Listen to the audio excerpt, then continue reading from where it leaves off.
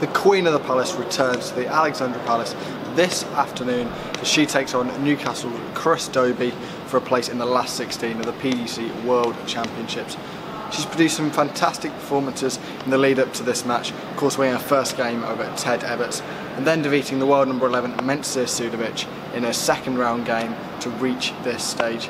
Of course she goes in as the second favourite, priced at around 3 and 4 to 1 with selected bookies. Vs Dobey, of course a Premier League contender, a World Grand Prix semi-finalist. He's the heavy favourite going into this, but if Fallon Sherrock can produce the darts that she's produced so far, that combination finishing, the scoring when it matters, there's absolutely no reason why she can't go even further in this tournament. Catch it all over on Sky Sports Darts later this afternoon.